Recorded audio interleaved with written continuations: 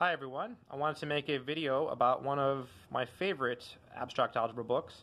It's called Abstract Algebra, a First Course, and it's written by Dan Saracino. It's a really small book. It's very thin. It's very user-friendly. If you're just starting to learn abstract algebra, this is a great book to use and a great book to own. It's really small. I had a friend once, he came over years ago, and he was an engineering major, and when he saw my book, he goes, "Hey, what is that?" It's like a little Bible. I mean, it is. It's so small. It's such a thin little book, but it contains a wealth of information. Let's go through it. So first, let's look at the table of contents. So the table of contents is pretty standard. It starts off with sets and induction, which can be easily skipped if you already know the material. Then it jumps into binary operations. Then it goes on to groups, fundamental theorems about groups, powers of an element in cyclic groups, subgroups, direct products, functions, symmetric groups, etc.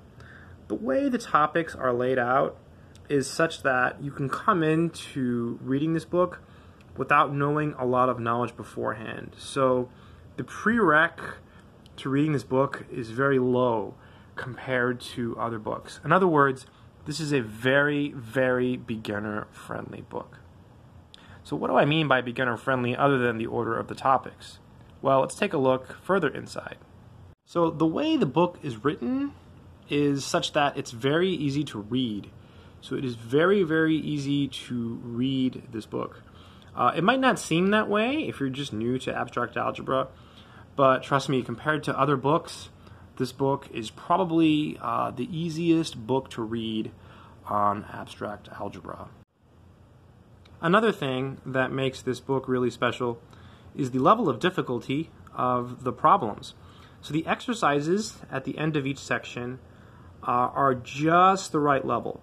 Some of them are pretty easy, so they're like feel-good problems because you'll feel good when you figure them out. And some of them are a little bit harder. So if you read the book and you really learn the material, in theory, you should be able to do most, if not all, of the problems. So it's a nice book if you're a completionist. If you feel like you should do every single problem in the book, this is a really good book to try to attempt to do that. So what is the downside to this book? Well, I think the most negative thing about this book is the content, the amount of content. I wish that Saracino had added more content to the book, but it's not really such a negative, because if you actually make it through this book and you learn everything in this book, then you will know quite a bit of abstract algebra. For example, this is the last section in the book, I believe, section 21. It's on unique factorization domains, otherwise known as UFDs. So he does mention PIDs here at the end, principal ideal domains. But let's turn the page. So we have some more stuff here. He talks about a Euclidean domain.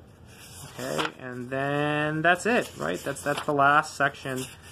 There's nothing else. Suggestions for further reading is how it ends. So there's no like field theory. There's no Galois theory. He doesn't talk about splitting fields and stuff like that. But otherwise, I think this is a really good book. This book is definitely worth owning if you're learning abstract algebra. And I really think this is probably the best beginner book. Now, keep in mind, my view might be a little biased, because this is the book that I used when I learned abstract algebra. So, that's it.